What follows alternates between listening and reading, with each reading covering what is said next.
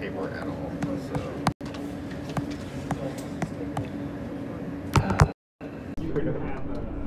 Okay, go ahead and get started with today's lecture. I did grade the first two problems of the test. That second problem used up a lot more red ink than I thought it would. So that was a little surprising, but we'll see how the rest of it goes.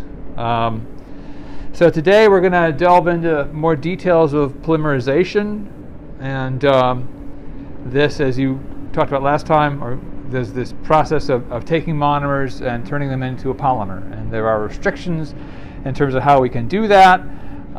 Restrictions especially of purity. Everything goes to hell in a handbag if the purity is even a little bit off, and we're going to hear more about that type of detail today. So this is all along the same lines as what we were discussing last time. And this is a reaction that converts monomers to a polymer. And primarily, as we talked last time, it's mostly a linear process, just shooting off in two directions away from some starting point. And so today we're going to learn more details about what starts that process of shooting off in these two different directions, in which we ideally take a certain number of monomers and convert all of them to a single polymer. That's kind of how we like to think about it. That's more of an aspirational goal than a practical one, but it is something that is part of what we're shooting for when we conduct the process of polymerization. And the one we've been talking about so far has been chain polymerization or addition polymerization. Those are two names for the same thing, and they apply to monomers having a double bond. So we talked about ethylene gas, and propene gas, and styrene is kind of a gas. All these have a double bond. Those double bonds can break open and react with other monomers that are doing the same thing. And today we'll learn how that process takes place. And so it's a very simple algebraic reaction of M sub n plus M goes to M sub n plus 1. And then we also have what's called step growth polymerization, which is the condensation polymerization. Again, two names for the same thing. And these are, as you learned, are processes that in the end they crank out something else besides the polymer, the condensate. That's what we call them, condensation polymerizations. And we have these different functional groups: carboxylate, COOR, OH, NH2, CHO, NCO, epoxy. So hopefully you've kind of committed what those letters mean in terms of structural components to memory, or will soon. Because I'm going to assume you know what those are. And as you saw last time, we can do all kinds of things. We can make all sorts of different very useful polymers, biomedical polymers, structural polymers, optical polymers, all from these types of reactions that involve combining these components in new and different ways. And so this can involve taking components that are slightly different from each other and combining them together and producing this condensate. All right. And so that's how we get things like urethane, polyurethane, is by combining two different things rather than two of the same things. So hopefully that's clear. As is the following. So we have these types of different reactions, and we'll see more of this today, where we have components that will react but then not go anywhere. And so that's what we'll talk more about this today, is where we try to make sure we have components that will keep on going. This was sort of the algebraic thing from last time, and you know that just looking at it hopefully by now that C is the best option, A is certainly not, and the others just aren't going to give us the high molecular weights that we have to have if we want to actually make a plastic. All right, we don't want to make floor wax, we don't want to make oligomers, we want to make high polymers, very long, high molecular. We have these guys. First off, we need a polymer that let's hold it stuck in this one. Yeah, so we have these two options. I skipped ahead, that's why I did this. So we have here that has an end, and that end is not reactive.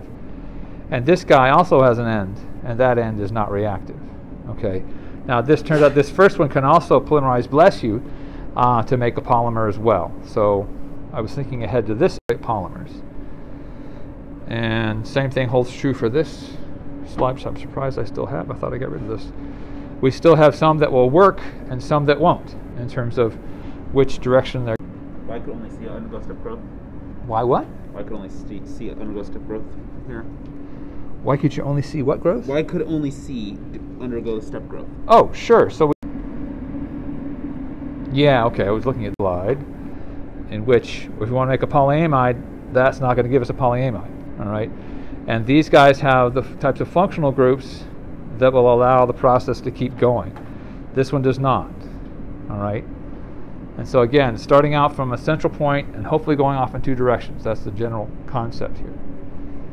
Going to go in. Okay. So. Why was the previous one like the? And so the types of polymerizations that are available to us, and this gets into a little more of the details now. So we've been talking about double bonds that for some reason react with each other. All right. So today we're going to go into and find out what that reason is. And that reason in this context is what's called free radical polymerization. And does anybody know what a free radical is? One person? Like a hydrogen ion? What? Isn't it like a hydrogen ion? Hydrogen ion can be considered a free radical, yeah, but this is a molecular version of that. Anybody else? Yeah, so you've seen it? Something to do with like an electron that's like basically a solo paired electron that's like ready to radicalize with something else. Yeah, exactly. So what it kind of relates to is you take a bond, and it's got a certain number of electrons in it, usually 2 in the organic case, and you cut that bond, and one electron goes to the one end, the other electron goes to the other end, and they're desperate to find something to react with. All right, they're absolutely going to react with anything that comes close enough.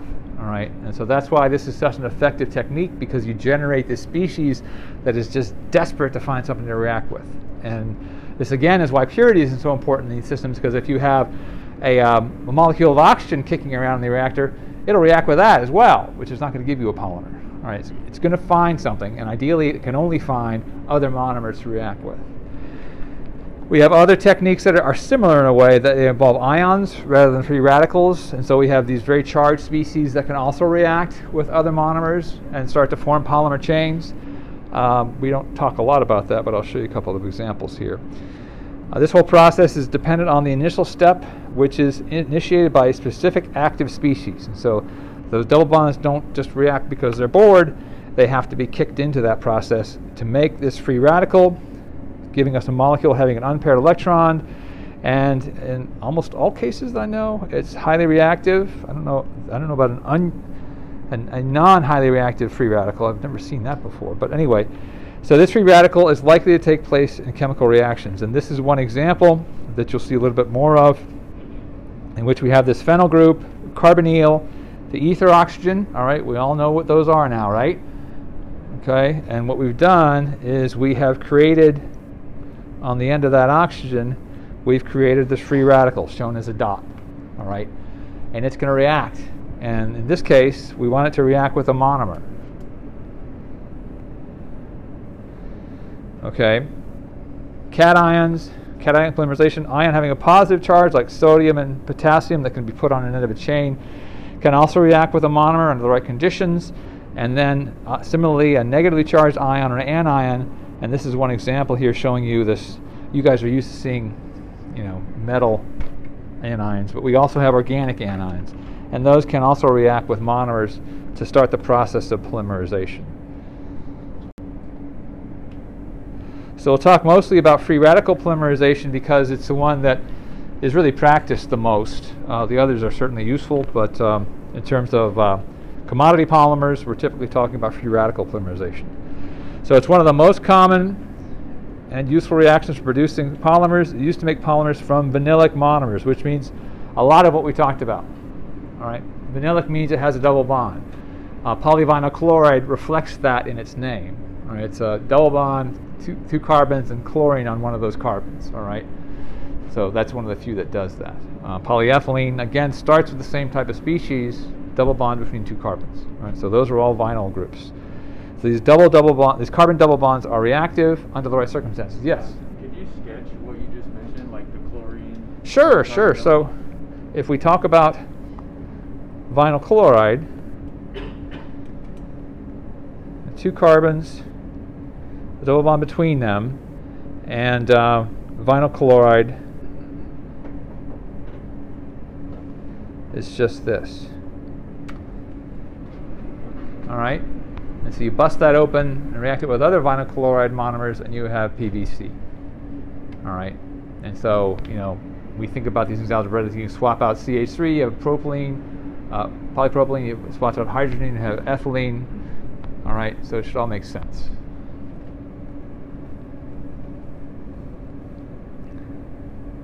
So free radical polymerization proceeds in 3 steps, 3 very important steps. First off is the initiation process, where the first free radical is formed and the growth of the chain is initiated. And this is something that it needs help. It doesn't. These vinyl monomers don't do this on their own because they're bored or because we heat them up a lot. Although that does work, but it's not variable control. We use something else to kick the process off. Then we follow that by propagation, in which the polymer chains grow. So we're adding monomers in 2 directions, ideally, and they're shooting off and forming polymer chains. Although, in a minute, you'll see that isn't quite the way it works. And termination at the end is where the polymer chain growth is terminated. All right, where chains stop growing and they're no longer going to increase in molecular weight. And ideally, when we want really high molecular weights, we want this to take some time before it can reach that point. But as you see later on, it actually doesn't take a whole lot of time. It does take a certain amount of time. But under the right conditions, you can still get to high molecular weights even if you don't have a lot of time available. So we'll talk more about that. All right, so a couple things. These are the initiators that are very widely used. One is benzoyl peroxide. Did you guys ever hear of benzoyl peroxide before? Hopefully, yes, no? I've seen it in OCHEM. It's one they use as an example of ataxites, I think. A what? Taxite? Ataxites in OCHEM. I don't know. I think I've seen it like being snapped into an OCHEM. That's all. Yeah, it's used for that purpose as well. But it's also been used historically, I don't know if it still is, but for acne medication. And what it does is that it diffuses under your skin, and this breaks up, generates an oxygen molecule, and then the anaerobic bacteria don't like oxygen. So that's how it helps get rid of these types of acne infections. And so it's a molecule that's designed to break apart. And under the right conditions, we can use it to polymerize polymer chains. Another example, which is even prettier, even though it's not as familiar, azobis isobutyryl nitrite, or AIBN. And what this does is it breaks up and gives you nitrogen gas. All right, it doesn't get any much cleaner than nitrogen gas in terms of byproducts. And so this is a very handy group of reactions. And what's important about them is the fact that they have a pronounced ability, a pronounced ability to fall apart, which normally isn't a good thing, but in this case is very, very important. And so, as I mentioned a minute ago, you can take ethylene gas and heat it up to, 250, and it'll polymerize, but it'll be out of control. The whole thing will just go in all directions. With these species, we polymerize at a lower temperature. We get more control. We get more linear species. We don't have all the defects in the polymer chain. And so we use these on purpose to be present and cause this process to take place. And so, in terms of what they do, the AIBN is shown here. And what we're talking about, and this gets into alpha beta transfers and all that stuff that you guys don't need to know, but you have this AIBN breaks up, and in doing so it transfers electrons to this pair of nitrogen atoms and gives you the triple bond nitrogen, which is nitrogen gas. At the same time, though, as that's being generated, you're generating some free radicals. All right, so these are ready and raring to go find something and start the process of polymerization. Benzoyl peroxide is similar, but at least under the conditions for polymerization, you don't get oxygen gas. Instead, it just takes these oxygens and breaks it up and generates free radicals right there in between those oxygen atoms. Okay, and this is because both of these groups are designed to be pulling electrons away from what's holding them together. So they're primed to fall apart. So you think of these bonds as, they look like normal bonds, but they don't have as much electrons in them as normal bonds because they're just itching to break. And that's what the process does, is it breaks them, moves the electrons around, and generates these fragments.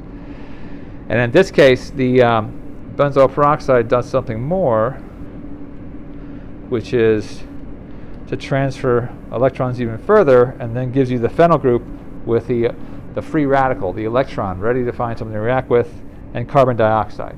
Again, another nice thing to have in your reactor because it's totally inert. It doesn't react with anything. We talked about water last time and managing water and making sure you get rid of the water or else your reactions go back the other way. These two guys, no problem. All right? They're not going to react with anything, which makes them one of the reasons why they're so popular. Any questions about that? So these are the initiators, and they serve to break apart and bust things open. So that carbon-carbon double bond and these vital monomers we're talking about, we kind of talked about this a little bit already. We talked about polyacetylene, which has a tendency to burst into flame when you expose it to air.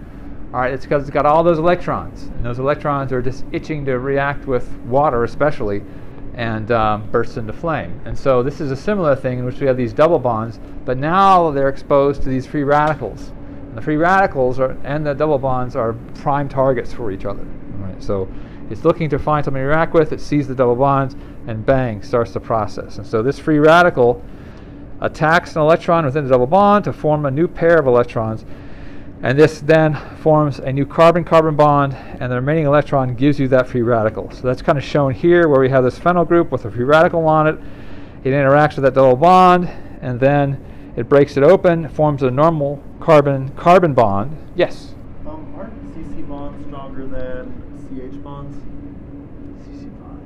Because double bonds are stronger than single bonds. So I guess I'm wondering why the radical would attack. Yeah, so it has to do with pz orbitals, and so those electrons are sitting up above the molecule. And so so it's a 1s orbital, yeah, that's not going to break. That's definitely strong, but the pz orbital is not the 1s, it's 2p. Okay. And so that 2p is much more exposed, that electron. Remember, it's floating up above it. And so this radical can find that electron cloud and react with it more easily. So yeah, you're absolutely right. A double bond is stronger than a single bond. A triple bond is stronger than a double bond. But it doesn't mean those electrons are locked up where nothing can react with them. Okay. They're different orbitals. Yes? I don't know if you already said this, but like, for example, like AIBN. Yep. How would you start the initiation process? How do you get that nitrogen bond to break? How do you? Yeah, so typically it just takes a little bit of heat. Okay. All right, they're already very unstable, and you heat it up just very slowly until the reaction begins. Any other questions? Those are good questions. All right, and so what we end up with is a little bit of the vinyl monomer we started out with, and there's a free radical on the end of it, that electron. All right, and so this is a little bit different from what we talked about earlier, but it still works. So the initiator molecule breaks down to form radicals, followed by a free radical reaction with a monomer molecule, specifically the double bond, the electron inside that double bond. And this is called the initiation step of polymerization. All right, and so after that, hopefully it makes sense. This new free radical reacts with another monomer. So it's another free radical finding another double bond, reacting with that, and this process just keeps going and going and going and going. Okay, everyone see that? And so we have this, in this case, this phenyl terminated growing chain, which is just adding more and more and more monomers to itself as time goes by. And so that step is called propagation, where it just continues to add to its length. All right, you guys see anything wrong with that? Yes? So how does this affect like the actual properties of the polymer? If you have this other thing at the end, yeah, it's not. Yeah, that's a the good. actual part of That's a good question. So you've got this polyethylene chain, as is shown here, and you've got these phenyl groups on the end of it. And question is whether that really affects the properties or not. And the answer is not much. First off, it's all nonpolar. Secondly, these guys are relatively rare. All right, so 100,000 monomers get incorporated in between the two phenyl groups, and it's like, well, it's not going to make a big difference. Okay, that's a good question. All right, but that's also a consequence of the fact that it's high molecular weight. All right, making them rare makes them unimportant. Any other questions? And then termination, which can be good or bad depending on what you're after. These free radicals are unstable and eventually will find a way to become paired without generating a new free radical, and when things are nicely behaved, this is called termination. And the most productive version of termination is for two growing chains to find each other. So these guys, over here somewhere is a vinyl group, over there somewhere is another phenyl group. They start from vinyls, they end up with phenyls, and then these guys, this is 50,000, that's 50,000, they find each other, and boom, you have 100,000 molecular weight polyethylene chain. Right? That's the goal, that's the wish. And as I think I mentioned before, biomedical polyethylene, the type that goes into hip implants, that's 1 million. All right, so this has to be 500,000 here and 500,000 there. They find each other at some point, and then react and give you that 1 million unit chain. Okay, which is pretty impressive. But you should also be realizing at this point that they have to find each other. This huge, giant molecule, and there's a little reactive group over here, and there's another huge, giant molecule, and another little tiny free radical trying to find each other in all this mess. So there's an art to it. Yes? So do you have a lot of variability in the chain length? Because what if, how do you control when it terminates? You control the termination by the rarity of the initiator. So if the initiator is very rare, that you're going to get to 500,000. If you got a lot of initiators, you generate a lot of growing chains, and the chain length becomes shorter. Okay. And could you have the other part of the radical that came off? Could that go on the end of this? Could that terminate the reaction? Good. Go on. You have a CH2. Yeah. So could that come on the end of? Oh, if you had enough initiators, or you mean if enough growing molecules are present? Yeah, you can, and that's going to take a pretty large number of initiators. But yeah, you could shut down the reaction pretty quickly. If you want to make floor wax, that'd be one way of doing it. Sure, but that has to do with statistics and rarity, basically. Okay. Any other questions? Yeah. Did you also just put hydrogen gas in there to initiate it or to end it? Hydrogen gas? Why would you want hydrogen gas? CH3, wouldn't that end the chain? Hydrogen gas. Well, it's not going to be as reactive as another free radical. I don't think I've ever seen anybody use hydrogen gas to do that. I don't know if it would work or not, off the top of my head. Hydrogen gas is a kind of a stable diatomic molecule. It's not like oxygen, which is highly reactive. I don't think so, but I'm not certain. Could work. I'm not sure. Off the top of my head. Yeah, you probably have to use a lot of it to make that happen, to overcome the rarity problem, but it might work ultimately. Yeah. Any other questions? All right, so that's the good story. What can be a bad story, and we'll talk more about this when we get to polydispersity, is a termination reaction called disproportionation. And this is when two growing chain ends come close together, and rather than simply joining with the unpaired electron, which is what we want them to do, they want the free radicals to come together, it looks elsewhere. And so this is a kind of a consequence of just how reactive these free radicals are. We want them to find the other free radical and get together, but instead they find a different piece of that same chain and react with that. So it's very annoying. And you see that here, in which this guy, instead of doing the obvious thing, because free radicals are stupid, they come over here and react with that carbon atom, okay? Instead of the carbon atoms you want them to react with, okay? Always reminds me of floor vacuums. People get irritated because they don't just pick up the dirt that's right in front of them. It's like, well, they're stupid. They don't see the dirt. All right, this guy is he's seeing something to react with, and the fact that there's a free radical right next to it is not an issue. It's all about statistics and rarity and kinetics especially.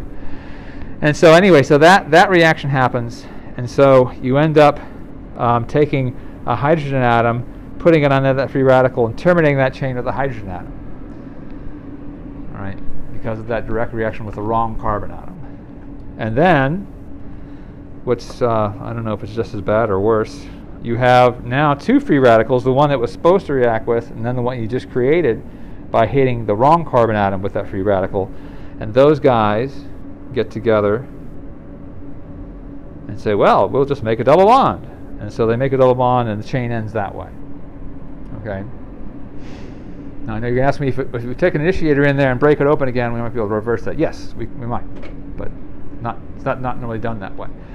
And so the problem here is that we've caused this reaction to end a little bit early. We've achieved termination, but it's not really the one we wanted.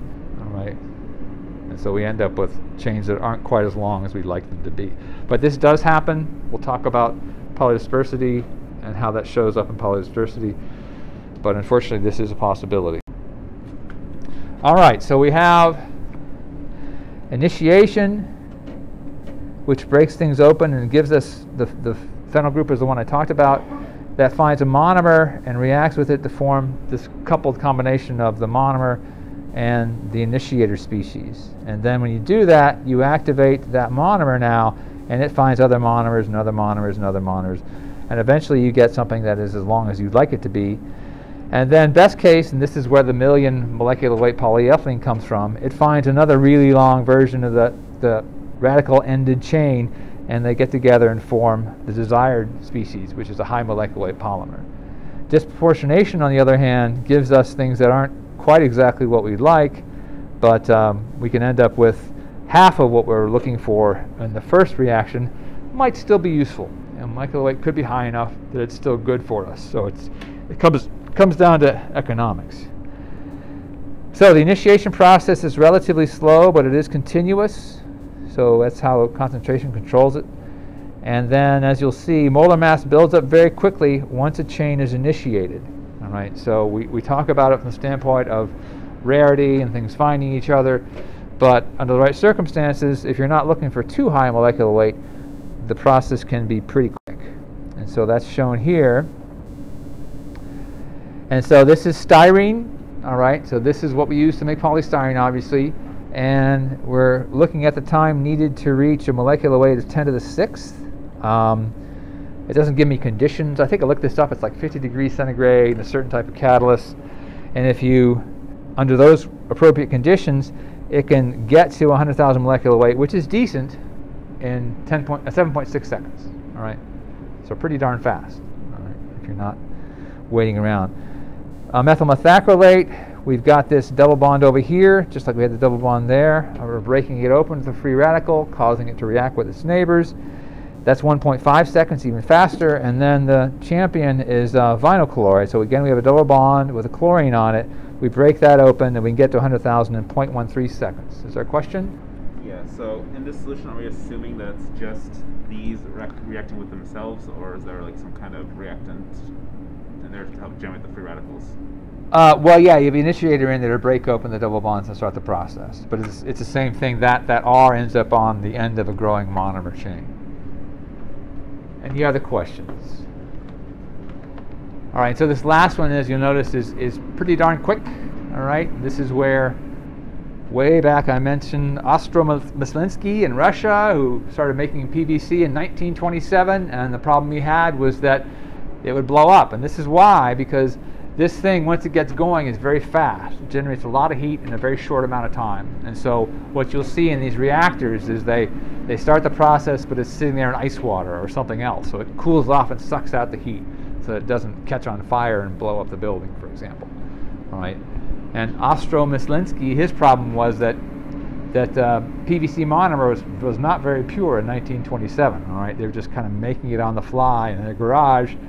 And so while he was able to make small amounts of PVC, making large amounts of PVC would take several more decades before they overcame this purity issue. And so getting back to the question that was asked earlier, we also have a relationship between molecular weight and the concentrations of initiator and monomer. And one part of it should be pretty obvious, and that the molecular weight is proportional to the concentration of the monomer. All right, more monomer, longer chains. That should make sense. What's probably more important is the fact that it's also proportional to the inverse square root of the initiator concentration. Okay, so that means that to increase molecular weight, you can increase the monomer concentration. Those two make sense, but you can also decrease the initiator concentration and get increased molecular weight as well. All right, does everyone see that? So if you want to go to 1,000,000, very little initiator. 10,000, you can have more initiator, probably a lot more initiator. So it's about all about these guys finding each other and stopping and terminating the reaction when the chains are long enough, or if you want short chains, then you add more initiator. Any questions about that? Yeah. That's a good, quick definition for initiator, because it causes the free radicals, right? Yeah, it's a free radical that is sitting on the end of some type of organic. Those are the initiators. So we had the phenyl, and we had the oxygen previously for AIBN and benzoyl peroxide. All right, those are those free radicals. And so we drop the AIBN concentration way down, we'll get a high molecular weight. Any other questions? Probably did. And so these are examples of polymers synthesized using this process, and so these should all be very familiar to you. And again, as I've done before, we can think about it algebraically. We can program in R when it's hydrogen, it's polyethylene. When it's CH3, it's polypropylene. When it's a phenyl group, it's polystyrene. And when it's chlorine, it's polyvinyl chloride. All right. Everything is the same, at least in theory. I mean, in practice, temperatures are totally different. You might not be using the same initiators, but the same process happens. You're breaking open that double bond, and it's finding monomers that have not been reacted with. And then a little more exotically, compared to what you're used to seeing, we can make ROH. We get polyvinyl alcohol, which is a polymer that's useful because it dissolves in water. There's lots of advantages to polymers that dissolve in water for certain types of treatments. And another one is polyvinyl acetate, which dissolves in water, sort of. Dissolves in other things better. And again, in that case, you make R something else. All right. So it's a very flexible method within reason for making polymers that can be whatever you want them to be, really, in terms of side groups. And so, we talk about the big six, and I'm showing you, I don't know, probably several dozen more during class. There are tens of thousands of polymers out there, most of which aren't good for anything. But occasionally one comes along and it's got a very specific special property, and it becomes a commercial polymer. But there are, if not tens of thousands, maybe hundreds of thousands of polymers that have been made. Chemists, always, since 1927 or so, they've been trying to strike it rich with the next whatever. All right, so the golden age of polymers is people hitting the low-hanging fruit, coming up with these polymers that are all around us now. All right, and let's get past it. A lot of them started with this type of chemistry. We also have polyacrylic acid, in which we now have this X being hydrogen and the R in this case being these other species, in this case hydrogen. When X is CH3, when R is CH3, you have polymethyl methacrylate. And then we have other versions of polyacrylamide, which is a useful adhesive, polyacrylonitrile, which we'll talk about in a moment, and polytetrafluoroethylene. These are all examples of that. It should be not fluoroethylene, fluoroethylene. Anyway, but that starts again with a double bond between two carbon atoms. In this case, we have, instead of hydrogens all around, we have fluorines all around. Same process. And if you might remember the example I gave you about, his name escapes me, the guy with the cylinder of tetrafluoroethylene gas, that happened at room temperature in a gas bottle. So the iron and probably the chromium acted as a catalyst to make tetrafluoroethylene gas at room temperature turn into a polymer layer. His name will come to me in a minute. Come on, where is it? So you don't necessarily have to go to really extreme conditions to make this happen. Any questions about all that so far? All right, makes sense. And then we can go further than this and get into a very important area of rubber chemistry. And this is important because we have things that are called dienes. So not just one double bond, but two double bonds in the same molecule. All right, and so now we can start to think about having something that has the ability to grow in two different directions rather than just the one we've been talking about. Isolated dienes, many monomers have multiple vinyl groups capable of polymerizing independently, two double bonds. Therefore, these monomers are capable of forming 4 or more bonds to other molecules leading to potentially cross-link systems. And so we talked about cross-link polymers last time, and this is some of the guts of what that chemistry looks like in this context. So we have this species, divinyl benzene, which is just that phenyl group. Now we have double bonds on both sides, or both ends of this benzene group. It gets hit up with the initiator, everything breaks open, and then it finds its neighbors, and it's off to the races. All right. And so rather than just a single bond with the monomers, we're making 2 bonds with a neighboring monomer. And so we make a polymer that looks like this, which is largely regarded as a thermoset.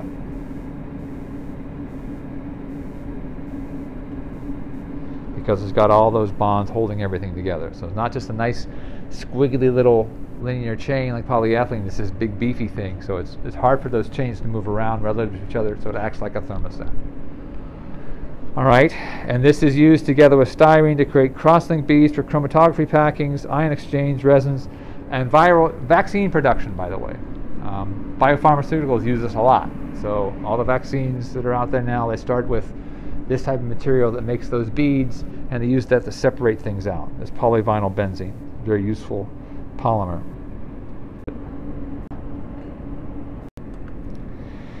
So we have other dienes besides those relatively exotic ones.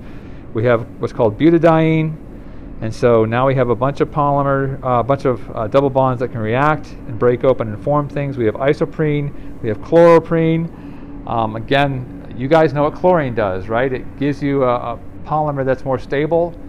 That's why PVC does what PVC does. Things can't grow on PVC because it's chlorinated. All right, they can kind of get a foothold in some of the other components of the big stick, but PVC is really inert.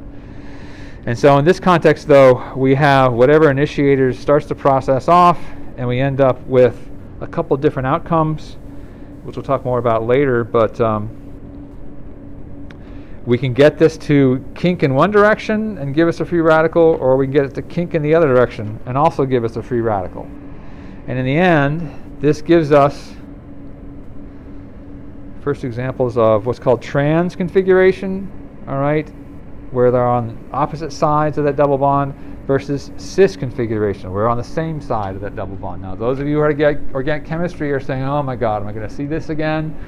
A little bit. So we talk about cis and trans because it's technologically important, because a cis polymer can have very different properties than a trans polymer. All right, so this is why I have to talk about this, because this is how we control these plastics and their behavior. So it looks like nothing. It looks like a trivial thing, but it turns out it makes a big difference. Is there a question? I got it, sir. You got it? All right. Everyone kind of see that? We're not gonna have to know how to like move bonds and stuff, right? Move what?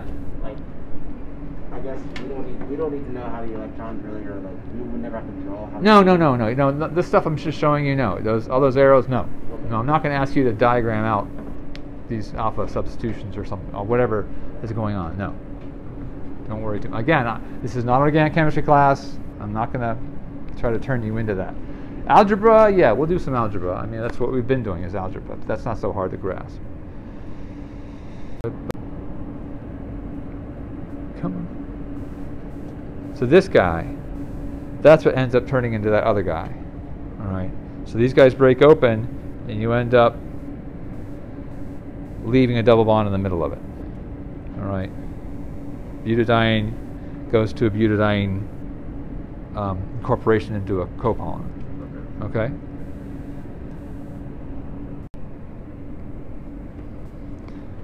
Come on. So we have this particular diene class. Again, we do things algebraically and say, okay, well, we got reactive species, and we just put an R on there, and we get one polymer versus another polymer versus a third polymer, all of which are useful.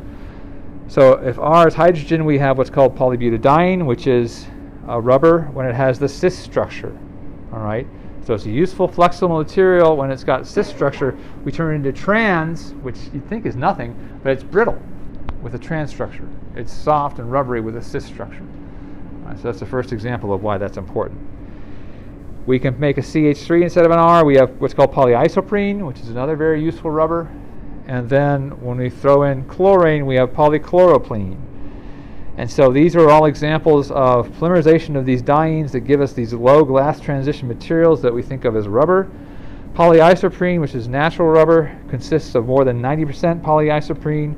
Polychloroprene was developed by DuPont in the 1930s. They looked at PVC and said, hey, can we make a rubber out of that that's got all the environmental resistance that PVC has? And so they said, let's put chlorine in and see what happens.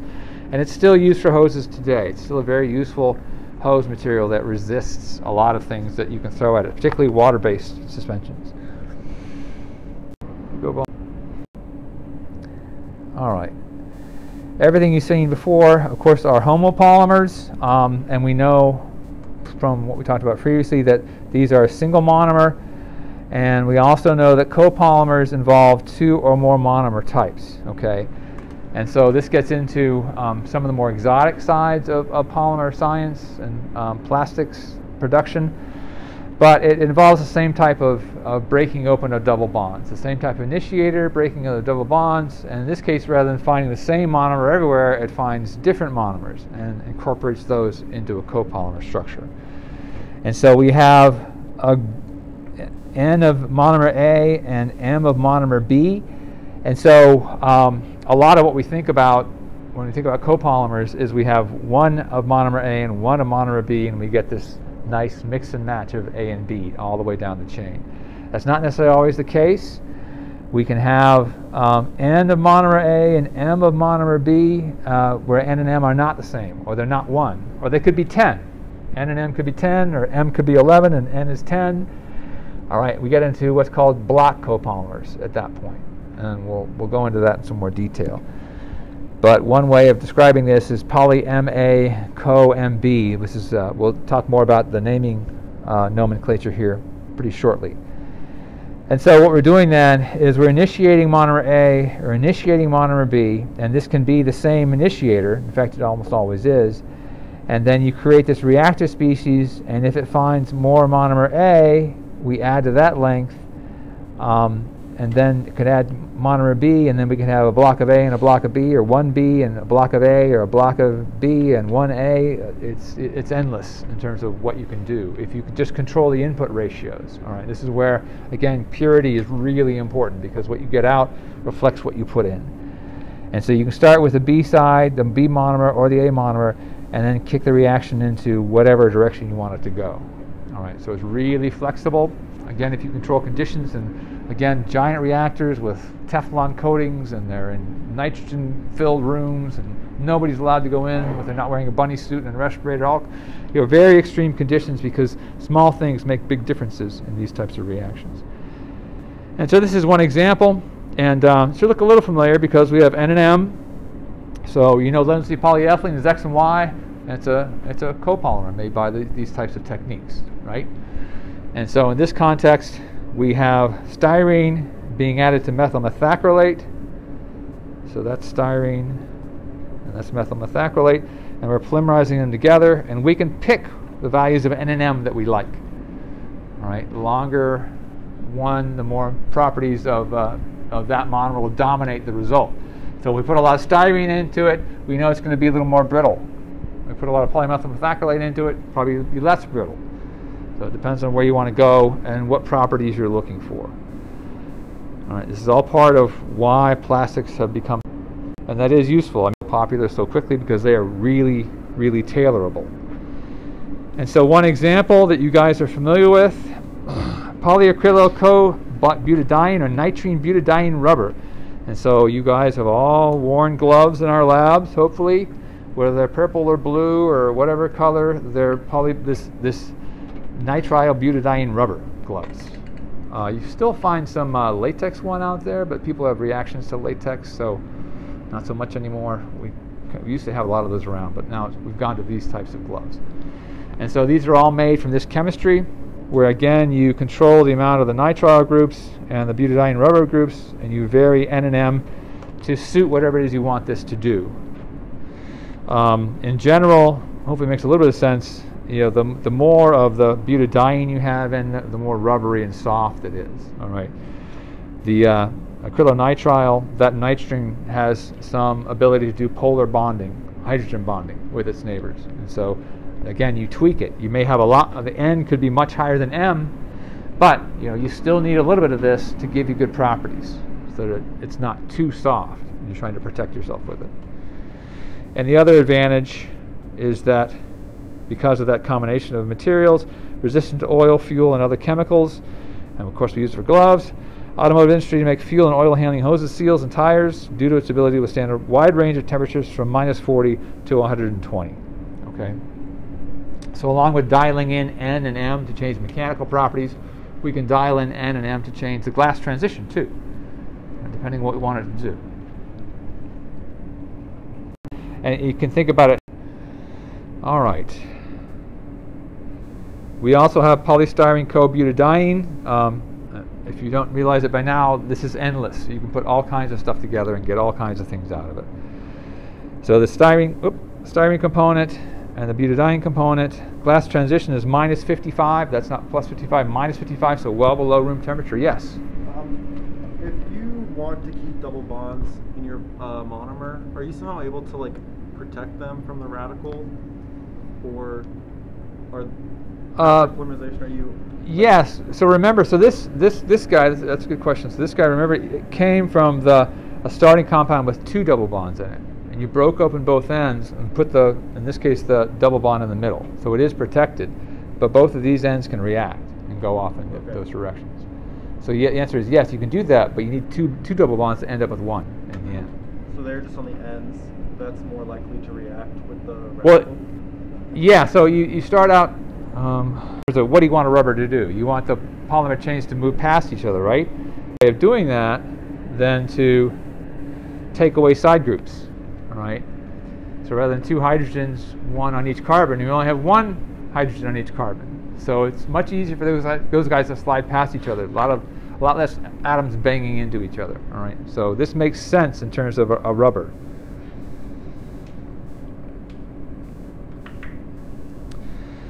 Usable range -40 to 100 C. Good physical properties, excellent abrasion resistance, which is something you can only find out. You can't really actually predict that. Good electrical properties.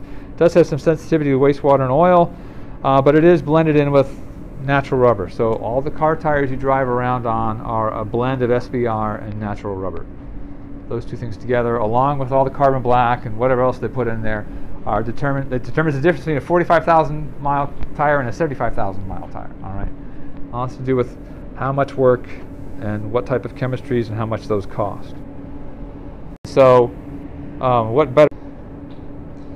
And then, last but not least, certainly, is something that's called polyacrylonitrile co-butadiene co-styrene, which sounds really complicated. It's amazing, however, it is very useful. It goes by the trade name of ABS. And it consists of a lot of what we just talked about. We have the diene, we have the styrene, and we have this nitrile group, this carbon triply bonded to a nitrogen. And so this material, as complicated as is first off, it's stronger than polystyrene because the nitrile groups in the acrylonitrile units, they are polar, they are attracted to each other, they cause hydrogen bonding. And so I always think of this as kind of being the next step after polyethylene terephthalate, which, as you recall, has 2 different things in it that make it a useful material. It's got some ethylene and it's got this terephthalic acid component, and that can engage in hydrogen bonding. This is the same story. We have rubber that makes it soft, we have styrene that makes it kind of bulky, and then we have the nitrogen, the nitrile group, that makes it polar. And the beauty of it is you can have different values of M, P, and N. And so, dial it in wherever you want. Somebody out there has a chart, I'm sure, that says if we change P by this much, here's what happens to the modulus. If we change it back the other way, the modulus does something else. All right, they've tinkered with this. They've made all these polymers, all these different M and P values, and looked at the properties. And so they know what this can do, and they can supply a certain ABS to you for whatever it is you need it to do. All right, strong attractions hold the chains together tightly, making it very strong. The presence of the rubbery polybutadiene makes it tougher, okay?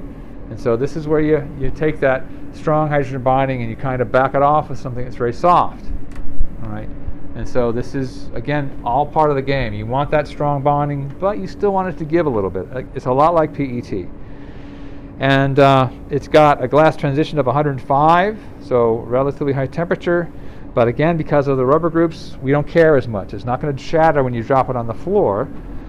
It's also, because of all this complicated stuff in it, it's also amorphous, which should not be a big surprise. I mean, you can't ask these guys to polymerize with each other, all right, or themselves either. They're just not likely to find much of the other component in a neighboring polymer chain because it got all other stuff in the way. All right, and so that is handy. It's got no true melting point, and it also controls its properties to a large extent, such that it has historically been used to make all landline phones are made from ABS. Cell phones are not. I looked into that. They're not made from ABS, but landline phones, where they still exist, which is a lot fewer places now, are made from ABS. Strength and rigidity of acrylonitrile and styrene polymers, toughness of the rubber, high impact resistance. All right, so phones have been dropped on the floor for, I'm just going to say 100 years, but it's not quite there yet. Anyway, but because of ABS and its abilities, they don't shatter, they just bounce. Very strong, tough, lightweight. Automobile body parts, refrigerator components. The inside of your refrigerators are typically ABS. 3D printers are using ABS somewhat. Other polymers are more popular. It is a better pipe than PVC because of its enhanced resistance to fracture. And in these low temperature situations especially, it can be preferred over PVC. Okay, any questions about all that?